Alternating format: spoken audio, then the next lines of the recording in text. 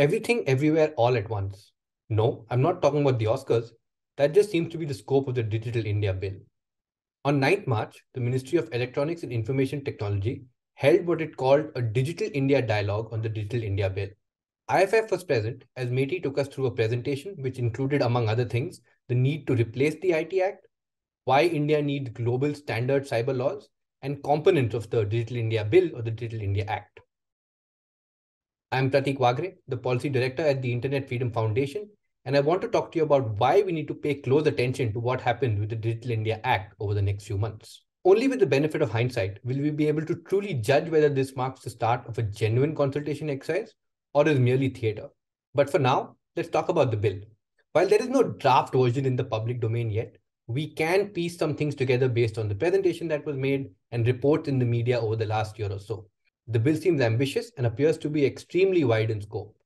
A non-exhaustive list of items or issues that it could cover include artificial intelligence, blockchain, deliberate misinformation, doxing, metaverse, advanced quantum computing, AI-based platforms, e-commerce entities, fact-checking portals, social media companies and their algorithms, catfishing, cyberbullying, gaslighting, identity theft, and so on. Now, the complexity of the task at hand cannot be understated. The services we interact with on the internet simultaneously impact areas such as competition, privacy, public discourse, mental health, and many more. The issues themselves may vary from market or governance failures, some of which can potentially be addressed through regulatory interventions, but also include deep-seated social problems coupled with manifestation of psychosocial factors further amplified by our cognitive biases. In other words, they're extremely complicated. Their effects seamlessly flow between physical and digital spaces and need to be understood in greater detail before we can wish them away just by rewriting laws.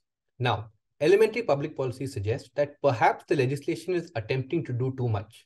In the book Missing in Action, the authors remark that trying to solve several problems with one policy in addition to the need to balance equity, efficiency, and effectiveness is a trap we should avoid. Anyway, in spite of hearing about this proposed legislation for nearly a year, we are yet to see, beyond rhetoric, a clear and detailed articulation of what Meti considers are the key safety issues and harms we face on the internet today. Neither has any department within the executive detailed how they consider the current laws as being applicable to the internet, where they see the gaps, and whether these gaps are a function of framing, enforcement, or something else entirely. Merely fixing accountability on intermediaries cannot be the aim without comprehensively outlining these existing problems and supporting them with evidence. And since designing policies is effectively an exercise in making trade-offs, there also needs to be due consideration and explanation about the benefits that internet services enable, accompanied by an assessment of how they might be impacted, as well as the thought process behind the choices that were made. These are prerequisites for civil society, industry, and the government itself to even begin to estimate whether they're on the right track or just engaging in an exercise of placing the proverbial cart before the horse. Ideally, what we need the government of India to do is to seek to encourage the development of institutional capacity and independent research to understand these effects. This is imperative if India wants to position itself as a leader in all things digital in the long term. There are no shortcuts here. But in the near term, some of these gaps can be narrowed by conducting genuine public consultations in good faith. An open, trusted, and accountable process where the executive is open to feedback and course correction needs to form the basis of such ambitious legislation. Now, the executive's own track record suggests there's plenty of room for improvement, which is demonstrated by a few notable examples. Despite years of criticism on previous versions of the proposed data protection legislation by civil society, especially on matters such as exemptions for the state, and the lack of independence of any data protection authority, the most recent draft has not only seemingly ignored this feedback, but also made things worse in some circumstances. Nor has it provided specific reasoning as to why certain aspects of the Data Protection Bill 2021 were retained while others were given a thumbs down. We've also seen the ministry deny right to information requests for consultation responses to the draft Indian Telecommunications Bill 2022. It went a step further with the draft Digital Personal Data Protection Bill 2022 and subsequent consultations by stating upfront that responses would not be made public. It also refused to provide information about consultation responses for amendments to the IT Rules 2021 in relation to online gaming. I will say that this lack of transparency on display, citing procedural technicalities, contradicts some of the proclamations of transparency. How do we as citizens know which interest groups are saying what about matters that affect many of our rights?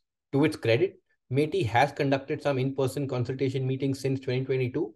Unfortunately, some past public consultation events that I have attended have sent the message that contrary views are not welcome. In what may be described as an inversion of responsibility, civil society is browbeaten, ridiculed, and expected to be precise and narrow with their asks and concerns, while the ministry gives itself tremendous leeway under the guise of experimentation. That's not how things should work. A process where citizens do not feel safe while expressing disagreement or conveying critical feedback about issues that affect their rights is sure to generate suboptimal outcomes. And any legislation born out of consultation processes that are not genuinely open, transparent, and conducted in good faith will likely end up being deficient in substance.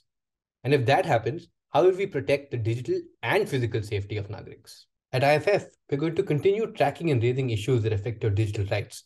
If you can, please support our work by donating to us. If you already support us, please ask your family and friends to do so. You can also get involved in the conversation on our Telegram channel.